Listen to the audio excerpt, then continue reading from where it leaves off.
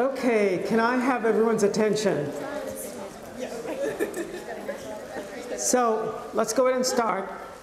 But before I do, I wanted to find out, do you guys have any questions?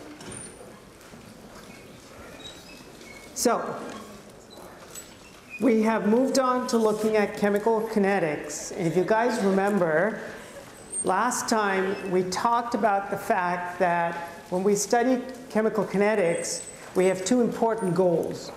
One is we need to figure out how fast reactions proceed. And the second goal of kinetics is to figure out the reaction pathway. When we say the reaction pathway, what we are interested in looking at is the detailed events that take place as reactants convert to products. So we're interested in looking at how fast reactions proceed. And secondly, we're interested in looking at pathways.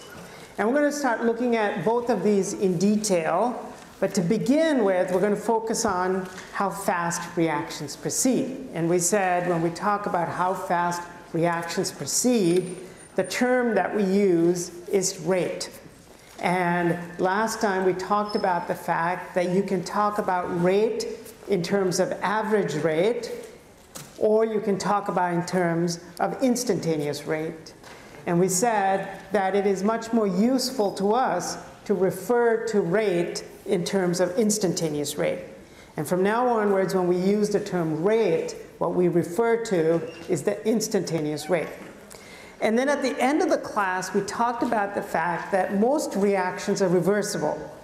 And if a reaction is reversible, that means that there is a rate associated with the forward reaction, and there's a rate associated with the reverse reaction. So there are two rates, forward and reverse.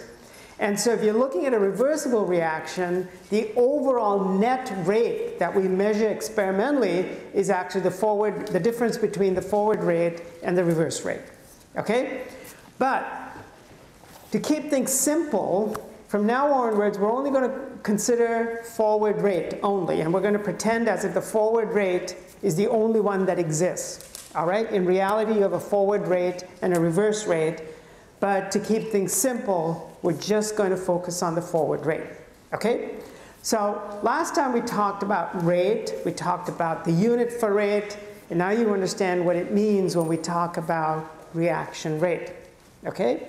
Now we're going to look at it in a little bit more detail. And we're going to look at the relationship between rate and concentration. All right? So to keep things easy for you, I've just made some short notes. And these notes are available on the class website. And just kind of highlights the important things that I want you to remember as you study this topic. All right? So today we're going to look at the dependence of rate on concentration. And this looks at the relationship between the rate of a reaction and the concentration. And the concentration that we look at is the concentration of the reactant. All right? So it turns out that the rate of a chemical reaction, and remember we're focusing only on the forward reaction, so the rate of a chemical reaction, the forward reaction, nearly always depends on the concentration of one or more of the reactants. So if you're looking at a forward reaction, then how fast that reaction proceeds will depend on the concentration of the reactants. All right? If you have only one reactant, it would depend on that concentration of that one reactant. If you have two reactants or more, then it would depend on the concentrations of all of the reactants. So the first thing to remember is the rate depends on the concentration of the reactant. Okay? And if you want to mathematically describe this relationship in the form of an equation, we call that the rate expression or the rate law. So I'm going to take the same reaction. I'm just going to write it down. So if we take a reaction where our reactant, we have only one reactant, and this reactant goes to products. All right? So if your balanced equation is that one reactant going to products, and our reactant is A, and that lowercase a is the coefficient in that balanced equation. So the rate of this reaction is going to depend on the concentration of A. Remember, the rate always depends on the concentration of the reactant. All right? So if I want to mathematically state this, then I would say that the relationship is described as rate equals a constant k. Now remember, I want you to always make sure this is lowercase k, not capital K. When you use capital K, what does capital K represent? Equilibrium constant. Okay? So this is lowercase k. And remember, the rate depends on the concentration of the reactant raised to a power n, which is a number n. Okay? And the k here is called the rate constant. All right, so the lowercase k is a constant, and that is called the rate constant. This will be the concentration of A, and this n here is called the order with respect to that reactant. All right, so this is order with respect to the reactant. And this relationship, when you write it in this format, where you say rate equals a constant times the concentration raised to the power of n, this relationship is what is called the rate law or rate expression. So this is similar to the law of mass action. Do you guys remember whenever you write the chemical equilibrium expression where it's the products, concentration of the products raised to the power of their coefficient is called the law of mass action. Here the relationship between rate and concentration of the reactant is always called the rate law. All right? So that's what I've given you in these notes. And so the same thing is written here. So it's always rate equals K, concentration of the reactant, raised to the power n, where K is a rate constant, and this is a constant. N is the order of the reaction with respect to that reactant. This is the power to which the concentration is raised. Okay? The power n in the rate expression has no direct relationship to the coefficients A in the balanced equation. Okay? So this number n has no relationship to the coefficient. It's a number that we determine experimentally. So there's no way in advance for anyone to look at a balanced equation and say what that value of n would come out to be. Does that make sense to everybody? So there's no way that you or I can look at a balanced equation and say what that value n is going to turn out to be. The only way to determine the value of n is through experiment. And later on I'll show you how we figure it out. Okay? This value of n can be a whole number or a fractional number. All right? So let's see if, and it's called the order. Okay? So in some reactions, the value of n comes out to be 1. When the value of n comes out to be 1, we call it first order. Remember that n means order of the reaction. All right?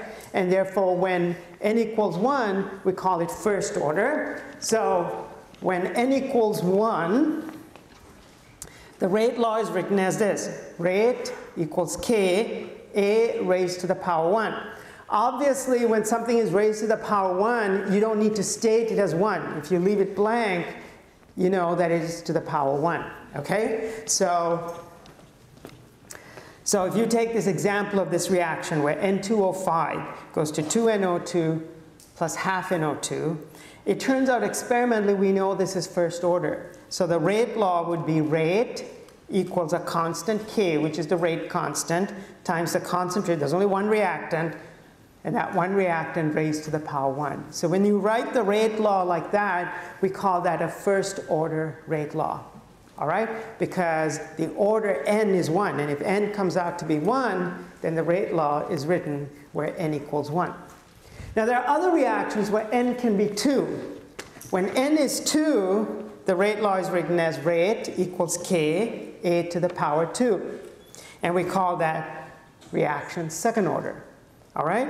And so if you take an example, this is an example of a reaction that has only one reactant, and therefore rate equals K, the concentration of the reactant raised to the power 2, and that would be the rate law for a second order reaction. All right? And this is a reaction where you have only one reactant And if the order turns out to be 2, it'll be second order. Okay? Now sometimes this could be 0. When n equals 0, the rate law is written as rate equals k, a raised to the power 0. All right? And you know that if a is raised to the power 0, you know that's going to be 1. And so the rate will be, when n equals 0, the rate law turns out to be this. And we call this, so rate will equal k, because a raised to the power 0 turns out to be 1. And therefore, that means rate equals the rate constant. So if the rate equals the rate constant k, then we call that a 0 order reaction. Does that make sense to everybody? So it could be 0 order. If n equals 0, it's called 0 order. If n equals 1, it's first order. If n equals 2, it's second order. And so on and so forth. All right? Usually, the common ones are 0, 1, and 2. All right? And lastly, remember this could be a fractional number. So if we take here, in this reaction, you can see the rate constant comes to 1.5. All right? So here the rate equals k times the concentration raised to the power of a fractional number. This could be 3/2 or 1.5, and therefore that is the order with respect to that reactant. So the lesson is to remember is, for you to remember is that the lesson from all of this is that the reaction order is an experimental property that cannot be predicted from the chemical equation. It has to be deduced from experiment. All right? So every reaction that you look at, the relationship between the concentration of the reactant, all right, and the rate is called the rate law.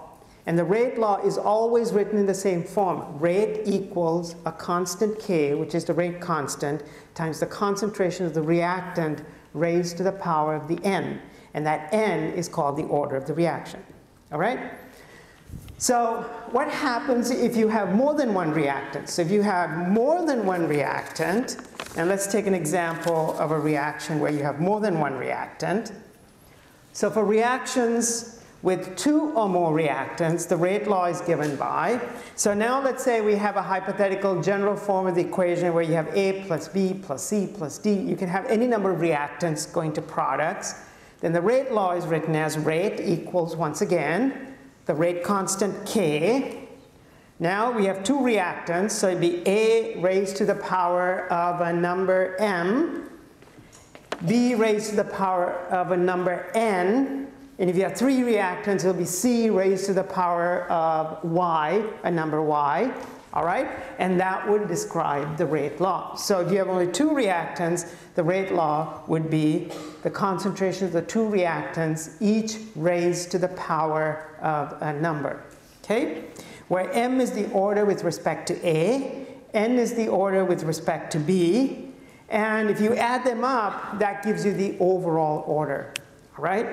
So let's take an example. So if we take this example of this reactant reacting with hydroxide to give you HPO3 2- plus H2. Let's say we're looking at this reaction. Now if you were asked to write the rate law, the first thing you would do is look at that equation and figure out how many reactants there are. There are 2 reactants. All right? Therefore, the rate law or the rate expression would be rate of that reaction equals a constant K, which is the rate constant, times the concentration of each reactant raised to the power of a number. So it turns out experimentally we figure out that this is first order and hydroxide is second order. All right? So that means we say that this reaction is first order in H2PO2- and second order in hydroxide. And the overall order would be 1 plus 2, which is 3. Is that clear to everybody? And that's what we call the rate law. All right? And I want to kind of remind you this is very similar to the law of mass action, where when we write down and we say the equilibrium constant K equals the concentrations raised to the power of their coefficients. Likewise, in kinetics, when we look at rate law or the rate expression, it's always the rate This gives the relationship between rate of that reaction and the concentrations of the reactants. All right? And the rate of the forward direction, remember we're considering only the rate in the forward direction. The rate always will depend on the concentrations of reactants, and that gives the relationship. So now we want to know, how do you, remember I said we can't figure this out experimentally. We can't look at a balanced equation and just say what this order will turn out to be. This order with respect to reactants vary from reaction to reaction. And as I said before, there's no way for us to look at it in advance and say what the order is going to be. And the only way to figure out the order is to figure it out experimentally. All right, so let me show you how we do this. So it is a mathematical calculation, and essentially what you do, so let's take this problem, and it's in the worksheet that I have put up on the class website. But let's take a look at how one determines the rate law for a reaction and how one determines the order. Okay? So here we're looking at a reaction, and the first thing I want you to look at this, and if you look at the equation, the balanced equation that's provided to you, can everybody see there's only one reactant? All right? So the rate law is going to only depend on the concentration of that reactant. Okay? So now in the lab, what you would do is you would do several different trials, and at different concentrations of the reactant, you can calculate the rate of that reaction. Remember, how do we calculate rate? Experimentally, what you do is in the lab, you would look at concentration versus time. All right? You would make a plot, and then you would pick an instantaneous time, and you would take the slope at that instant in time, the tangential slope, and from that you can figure out what the rate is. All right? So we talked about that last time. So what we have is we're looking at the rates at 3 different concentrations of the reactant. So here's the first concentration and the corresponding rate. Here's the second concentration and the corresponding rate. And this is the third concentration and the corresponding rate. All right? Now, we're going to use this data to figure out, first, the order of the reaction. So the question is, determine the order of the reaction and write the rate expression. So we're going to start by writing the general form of the rate law. Okay? So without figuring out what the order is, if I'm going to write the general form of the rate law, what would that look like? Rate equals, remember, what does the rate law tell you? The rate equals what? The rate constant times the concentration of the reactant raised to the power of a number n that we need to establish. So this is the general form of the rate law. Now we have to figure out what that exact rate law is. Okay? Now, if you look at the experimental measurements, can everybody see that we are measuring rate? We know the corresponding concentrations, but we don't know what the value of this constant is, and we don't know what the value of this n is. And our ultimate goal is to figure those out in this problem. All right, so we write the general form of the rate law because we know the rate of the reaction depends on the concentration of the reactant. All right, so if you look at this equation, we have 2 unknowns. And mathematically, if you have 2 unknowns, all of you recognize that you need 2 equations to solve for it. All right, so algebraically, if you have 2 unknowns, we need 2 equations. So what we're going to do is we're going to write 2 equations based on 2 sets of data. So we'll start with the first set of data. We know that the rate equals k times h raised to the power n. So if one of my rates is 7.5 times 10 to the negative 4 moles per liter per second, that will be the rate, equals k times, we know the concentration for that will be 0.0050 molar raised to the power of n. So that's one equation. I'm going to go to the second equation, and now I'm going to say when the rate is 10 to the negative 3 times 10 to the negative 3 moles per liter per second equals the same constant k, but now my concentration is 0.010 molar raised to the power n. That gives me 2. So now algebraically, I got to figure out a way to use both of these equations, because remember, I have two unknowns, I have two equations. Now I can solve that and figure out what the value of n is, and I can figure out what the value of k is. And you can see that if I divide one equation by the other, and usually it's best to keep the math simple, it's always best to take a bigger number and divide the bigger number by a smaller number than vice versa. You should end up with the same answer, but it would just keep the math simple. So this is a bigger number. So I'm going to say 3 times 10 to the negative 3 moles per liter per second equals K times 0.010 moles per liter raised to the power n. I'm going to divide that by 7.5 times 10 to the negative 4 moles per liter per second equals K times 0.0050 moles per liter raised to the power n. All right? Can you see now K and K will cancel out? And so what I've got is now an equation with one unknown. All right? And so if you take this and divide this, what I end up with is 4. Over here, both of these are raised to the power n. So if I take 0.5, you can see that this comes out to be 2, and that raised to the power n. And so can everybody see I've figured out what n is? N is 2. So we know that this reaction is second order. All right? By taking the data, you know, essentially what we're doing is experimentally we're measuring the rate, and we're looking at its dependence on concentration. So we're changing the concentration of the reactant, and by doing this experiment in the lab, we can figure out what the order of the reaction is. So now I've figured out what the rate law is. So my rate law would be that rate equals the constant rate constant times hi raised to the power 2. So that answers the first part. And this is how, in the laboratory, we determine what the order of the reaction is. Remember, we said we can't figure this out in advance. We can't predetermine or predict what this order n would come out to be. The only way to determine it is to carry out the experiment. You measure the rates at different concentrations, and you can figure out what the rate law is. Okay? So now that we've figured out what the rate law is, we can move on to looking at the second part of the question. So determine the order of the reaction and write the rate law. So if I ask you on the exam to write the rate law, this is what you need to give. You cannot give this because this is the general form. This is a generic equation, and you have to find out the unique rate law that corresponds to this reaction, and we've figured out that it is second order.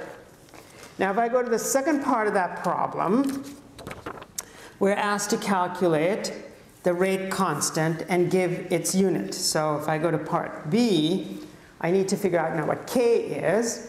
Since I've figured out the second, can everybody see I can just take any one of these equations. Now I know that n is 2, and now I have only one unknown. I can solve for K. All right?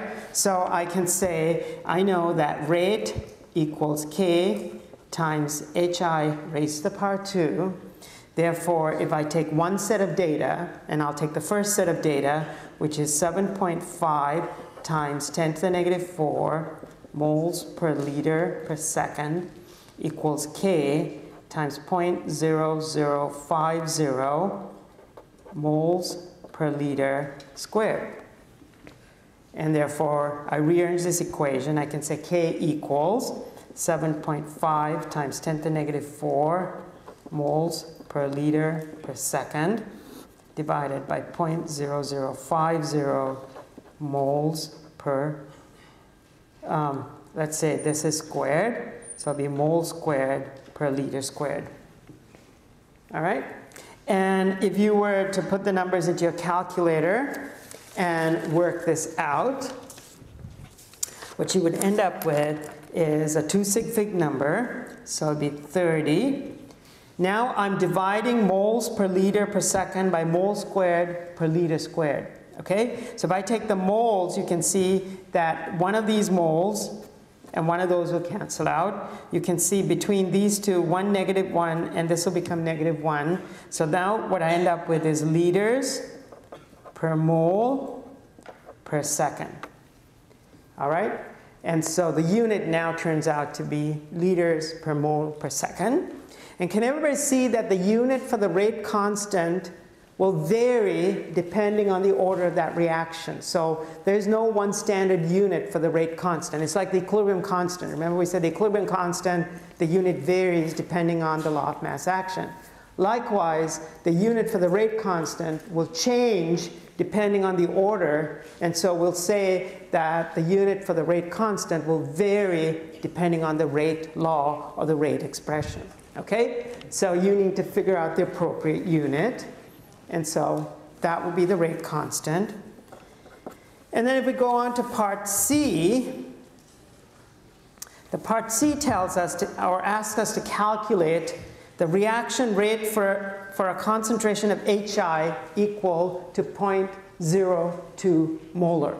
Okay? So now we need to figure out the rate. Now that we know what the value of K is, now that we know what the value of N is, if we change the concentration, we should be able to figure out the corresponding rate. Okay? So once again, we go back to the equation, the rate law, which we know is K times HI taken to the power 2. Now we want to figure out the rate, but now we know what the K value is, so that would be 30 times liter per mole per second times the concentration, which is 0.0020 moles per liter squared. And so if you put that into a calculator, it comes out to be 1.2 times 10 to the negative 4. And you can see that the unit now works out to be moles per liter per second. Remember, the unit for rate is always concentration per time. So you know that your unit has to come out to be the change in concentration, which is moles per liter, and change in time, which is per second. So it'll be moles per liter per second. All right? And you'll see that the units work out. Got it? So this is how, I don't know, have you guys carried out any experiments in the lab with kinetics? So this is how you figure out what the order of the reaction is if you know what the rates are. So we took an example of a problem where we had only one reactant. All right? Now what happens if you have more than one reactant? And so to take an example of how you figure out the order relative to multiple reactants, let's take an example where once again we're going to use an equation that has two reactants. All right?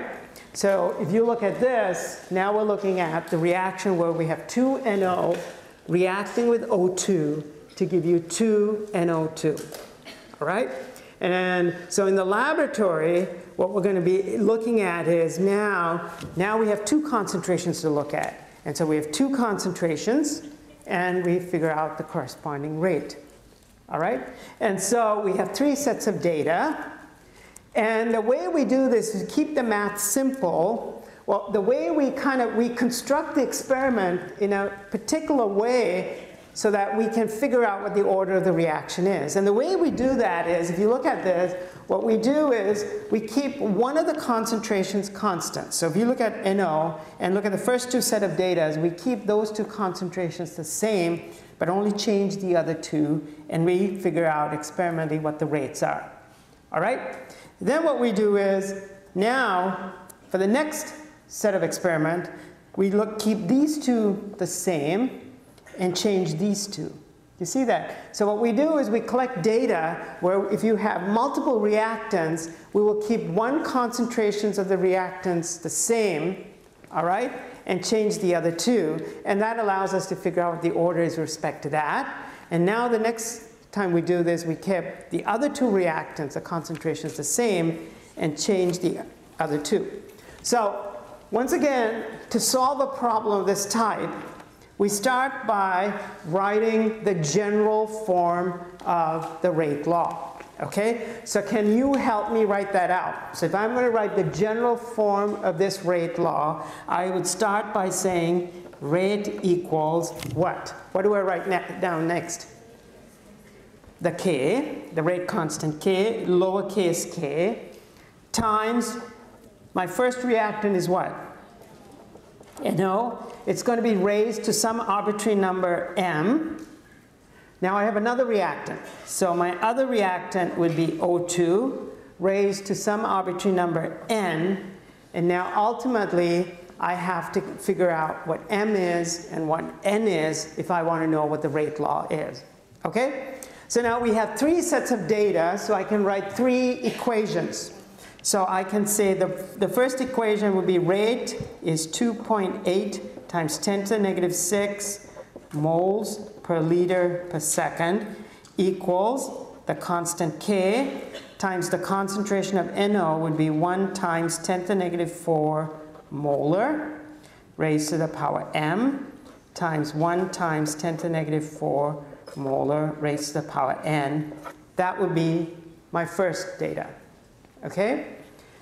Secondly, I have the second data, which is 8.4 times 10 to the negative 6 moles per liter per second equals K times 1 times 10 to the negative 4 molar raised to the power m times 3 times 10 to the negative 4 molar raised to the power n. That would be equation 2. And the third one would be 3.4 times 10 to the negative 5 moles per liter per second equals K times 2 times 10 to the negative 4 molar raised to the power m times 3 times 10 to the negative 4 molar raised to the power n. All right? Now I want to go back to this general form of the equation. And can you see what we measure experimentally is rate. We know the concentration of N, we know the concentration of NO2, but what we don't know is what M is, we don't know what N is, and we don't know what K is. And remember, if you have three unknowns, algebraically, how many equations do you need to solve for it if you want to figure out the three unknowns? You need three algebraic equations to solve for three unknowns. And so I've written down the three equations. All right?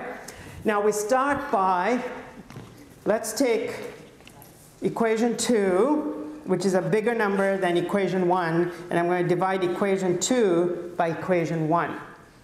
All right? So if I take these two, you can see what I end up with is 8.4 times 10 to the negative 6 moles per liter per second equals K times 1 times 10 to the negative 4 molar raised to the power m times 3 times 10 to the negative 4 molar raised to the power n. I'm going to divide that by equation 1, which is 2.8 times 10 to the negative 6 moles per liter per second equals K times 1 times 10 to the negative 4 molar raised to the power m times 1 times 10 to the negative 4 molar raised to the power n. And when I divide one equation by the other, can you see the two K's will cancel out? Now by design, we're keeping these two concentrations the same. And can you see the reason why we do that? If I keep the concentration the same, this whole term will cancel out as well. All right? So essentially, I've eliminated one term for that equation. Now, if I divide this by this, I end up with 3. And over here, if I divide this by that, I end up with 3 raised to the power of n. So now, just very simply, I know that n equals 1. So I've quickly figured out what the order is with respect to that by dividing one equation by the other. And by design, we always keep the concentrations the same so that they cancel out. Okay? Now, so I figured out what n is. Now if I want to figure out the other one, can you see by design we're keeping these two concentrations the same. So now all I have to do is to figure out this, m, I'm going to divide this equation by that. Okay? So now that I know what n is, I need to figure out what m is. And so for that, once again, I always divide the bigger number by the smaller number in terms of rate. And so I'm going to take this equation and divide this equation by that. Okay? So what I end up with is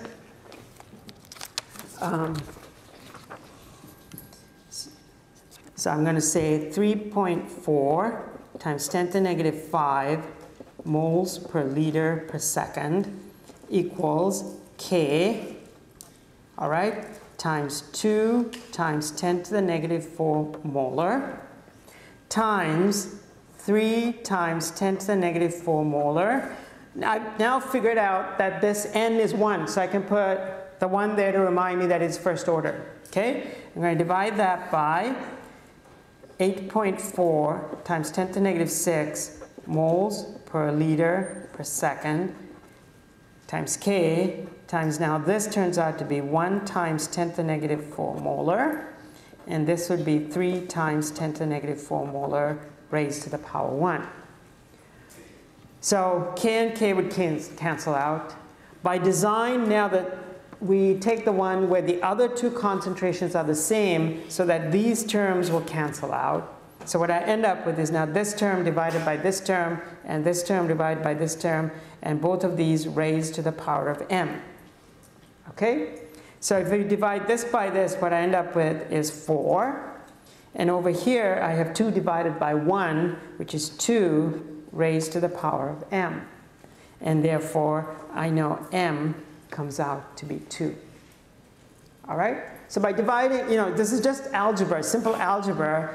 And by taking advantage of designing the experiment so that we always keep one of the concentrations the same and only varying the other, we can figure out what the order of the reaction is. So now we figured out what the rate law is. What is my rate law? My rate law that I've determined from experiment turns out to be that rate equals the constant K, lowercase k. My reactant is NO, and I know it's second order in NO and first order in O2. So if you want to describe this rate law, you'd say it's second order with respect to NO, it's first order with respect to O2, and what is the overall order for this reaction? 2 plus 1, 3. All right? So ultimately, in many of these problems, our ultimate goal is to figure out this expression, what the order is, and that gives us the rate law or the rate expression. Okay? Now, what is the second? So now the second part is determine the rate law, and now they want us to figure out the value of the rate constant. So to figure out the value of the rate constant, you just pick any one of these equations. So let's take the first one where we want to figure out rate constant. So we know rate equals K times NO squared times O2. So if I want to know what the rate constant is, this would be the rate divided by the concentration of NO squared times the concentration of O2, which if you take the first set of data, it will be 2.8 times 10 to the negative 6 moles per liter per second, divided by the concentration of NO, which would be 1 times 10 to the negative 4 moles per liter, the whole thing squared, times the concentration of O2, which is 1 times 10 to the negative 4 moles per liter. And so if you work that out, the answer comes out to be of course, we're dividing everything by 1, so the answer comes out to be 2.8 times 10 to the power 6 liter squared per mole squared per second.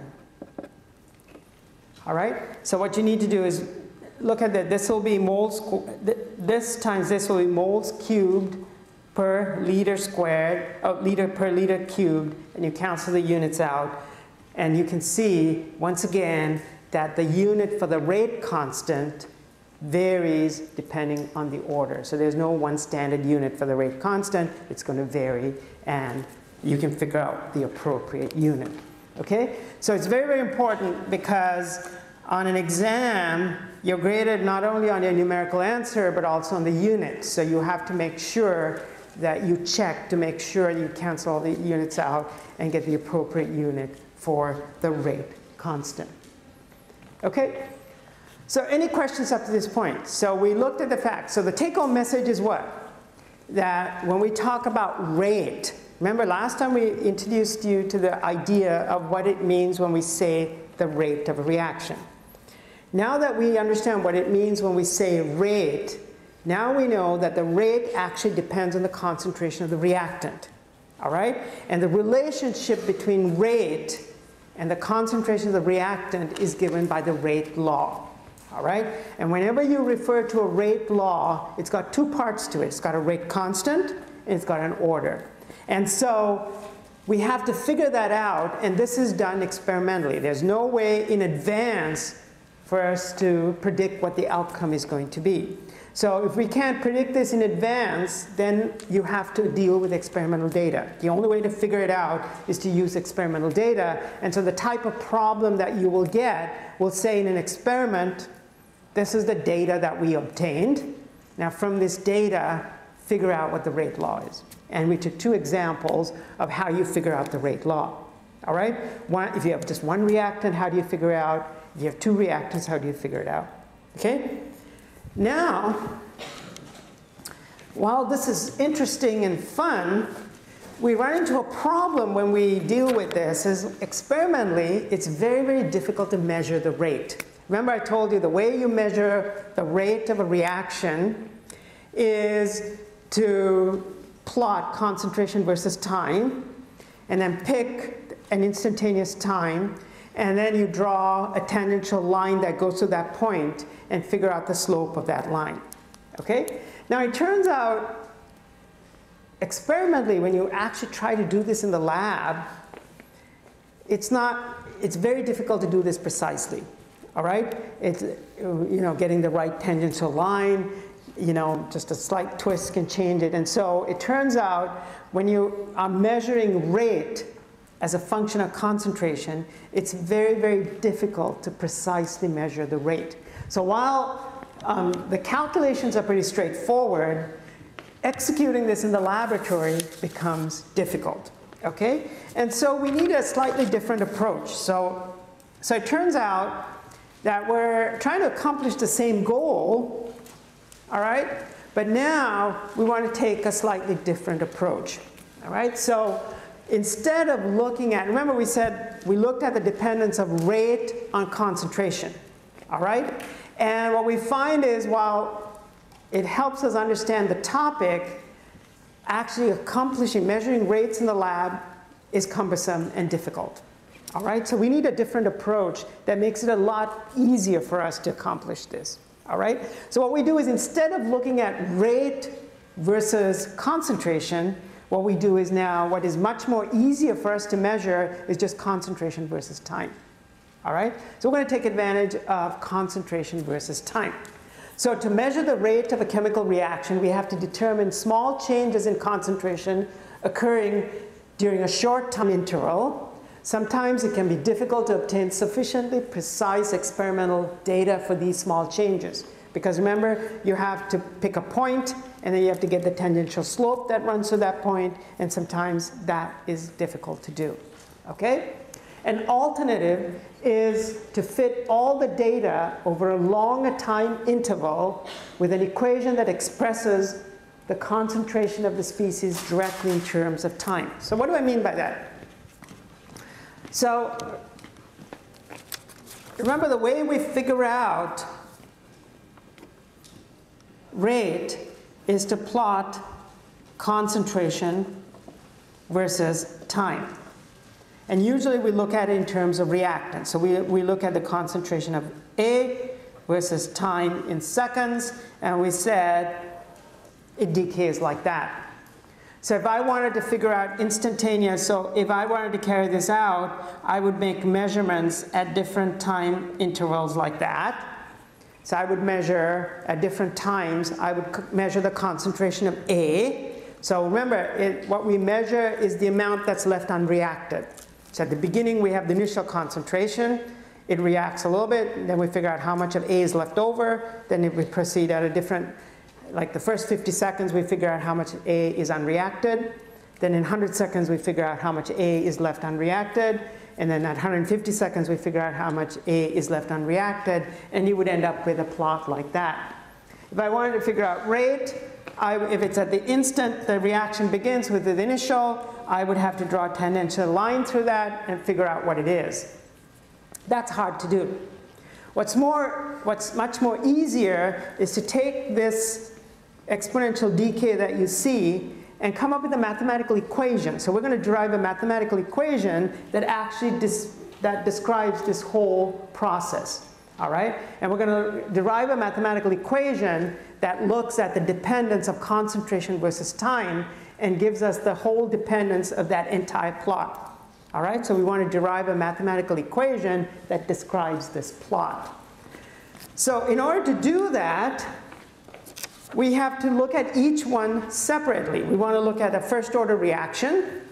And let's say we're going to derive an equation for a first order reaction where you have only one reactant. All right? So if I'm going to derive a mathematical expression that describes the whole process and describes the dependence of concentration versus time, I will start with the rate law. And the rate law for this would be rate equals K. All right? How many reactants do I have? Only one reactant. And my reactant is A. And it is first order, so I put a 1 there, but I don't need to put a 1 there because it's a first order reaction. Okay? Now, since I want to derive an equation, now I'm going to take advantage of integrating the whole process. I'm going to say that if you write the rate, remember rate is what? Delta concentration of A divided by delta T. Do you guys remember? So instead of using delta, I'm going to say we're looking at small incremental changes. So instead of using delta, which is change, I'm going to use D or DEBA, which represents small incremental changes. And so I'm looking at small incremental changes in A as a function of small incremental changes in time. So I'm representing rate this way. And remember, it's a reactant, and the reactant's consumed, and so we put a negative sign in front of that. That will equal K times the concentration of A. Got it? Now I'm going to rearrange this equation so that now I'm going to say that the small incremental change divided by A equals negative K dt. All right, so I'm going to just put all the concentration terms on one side and the time terms on the other side. And now, remember, these are incremental changes, and I'm now going to integrate this so that it explains the whole process from when it begins. So my limits are, I start with the initial concentration of A to concentration of A. And over here, I'm going to integrate time from t equals 0 to t. And if you don't understand this process, now essentially, if I integrate this, what I'll end up with is ln A minus ln A0 equals minus kt.